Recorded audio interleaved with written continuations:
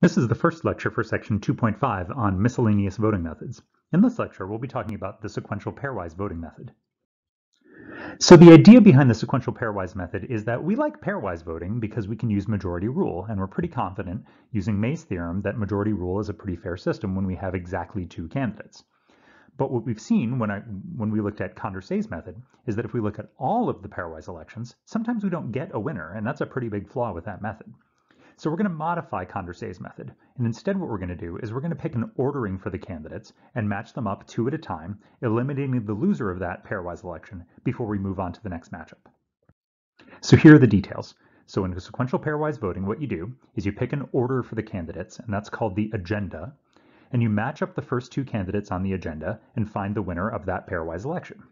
The loser of that election is eliminated, and the winner moves on to be matched up against the next candidate on the agenda. And you keep doing this, repeat this process for the rest of the agenda. And at the end, the candidate who's the last person standing, they're going to win the overall election. So here we have an example of a voter profile, and let's say that the agenda is just alphabetical order A, B, C, D. So the idea here is that it's kind of like a tournament bracket. So our first round, we're going to have A versus B.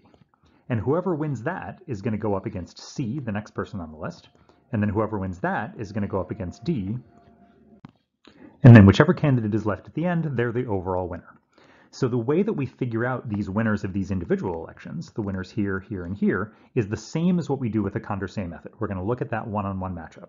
So if you remember how we did that, we're going to start looking at A versus B, and we're just going to look at each row of our voter profile and figure out which of those two candidates will each group of voter vote for. So in our first row of our table, these four voters, they like A the best, so when they have the choice, they're going to vote for A when they can. These three voters, well, they have C as their top choice, and C is not on the ballot right now, so instead they vote for their second choice, which is also A. And then these three voters, they're going to vote for B because B is their top choice, and if we add these numbers up, we see that A wins 7-3. So in this little tournament bracket, A is going to win that first round and move on to face C. So now we have an A versus C election, but we're going to figure out the winner of that the same kind of way. So now, again, we're going to look at our profile. We're going to look at each row of our table one at a time. So we're going to start by looking at this group of four voters. They like A the best, so of course they're going to vote for A. This second row of our table, this group of three voters, they like C the best, so they're going to vote for C. And these three voters, well, let's see, they like B the best, but they can't vote for B right now. They like D second best, but D's not a choice either, so instead they have to vote for their third choice, which is also C. So C is going to win this election 6-4. So A gets eliminated and C moves on to the final round facing off against D. So finally we have to figure out a C versus D matchup. And again, looking through our table one row at a time. So we look at the first row of our table. We see that if it's C versus D, they can't vote for A, they can't vote for B, so instead they vote for D, so the 4 votes go to D. These three voters, they have C as their top choice, so they'll get to vote for C, that's great. And then the third row of our table, they can't vote for B, so instead they vote for D, so that's 3 more votes for D, and so D wins 7-3. So the final winner here of this sequential pairwise voting method is D.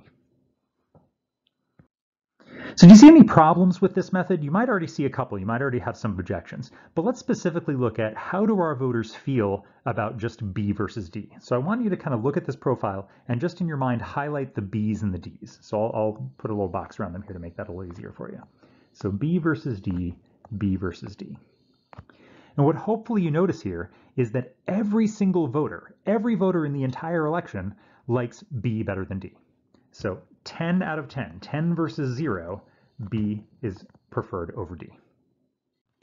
So how did this candidate D, which every single voter likes someone else better than D, how did that candidate D end up winning the election? Well, the reason is that B in our agenda got eliminated early. So if we changed our agenda so that B didn't get knocked out so early, then maybe B can survive to that final round and end up beating D. So let's change the agenda a little bit. Let's, instead of A, B, C, D, let's do A, C, B, D. So same kind of situation. We've got A versus C this time. Those are the first two candidates on my agenda. And then the winner will go up against the next candidate on the agenda. And then the winner will go against the last candidate on the agenda. So A versus C, if we work that out, A versus C, the 4 voters in the first row of my table, they like A the best. The 3 voters in the second row of my table, they like C the best. And if you look at the third row of that table, those voters are going to vote for C. So that means that C is going to win that election 4-6. So C survives to that second round. Now we look at B versus C. When we work that out, B versus C, the 4 voters in the first row of my table, they like A the best, but A's already been eliminated. So instead they're going to vote for B. 4 votes goes to B. And then in the second row of my table, they like C the best, so they'll vote for C. And then the 3 voters in the third row of my table, they like B the best, so they'll vote for B. And B beats C 7-3. So B goes on to the last round.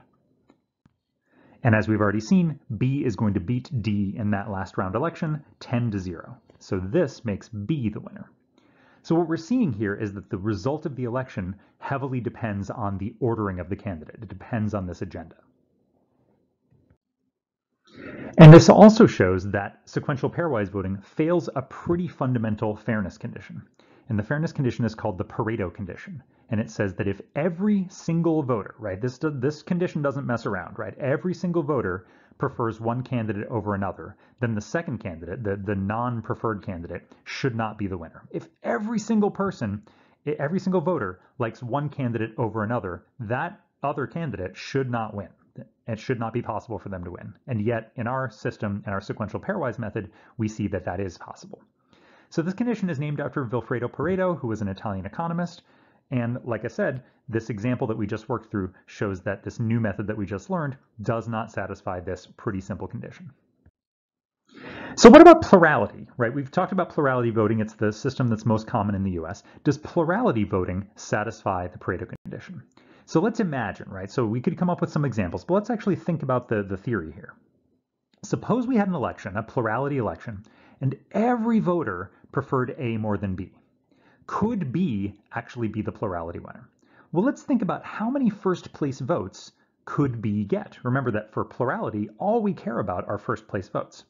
So if everybody likes A more than B, that doesn't mean they like A the most. It just means they like A more than B. But how could B get any first place votes?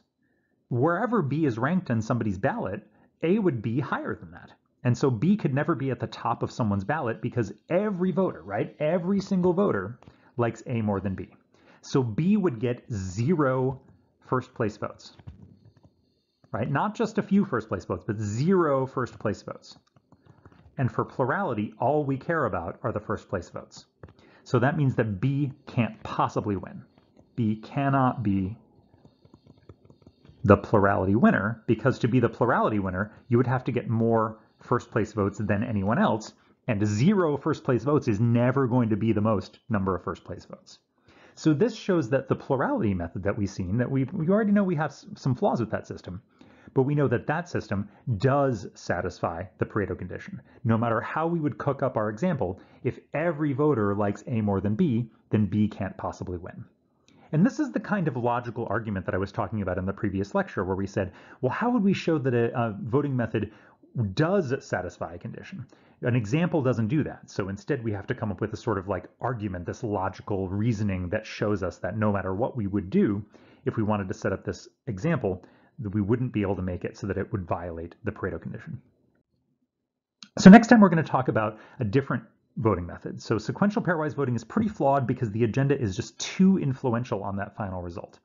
So instead what we'll do is use the idea of eliminating candidates, right? Not one at a time like we do in the sequential pairwise voting, but we can adapt that method to what we call runoff elections. And that's what we're going to be talking about in the next lecture.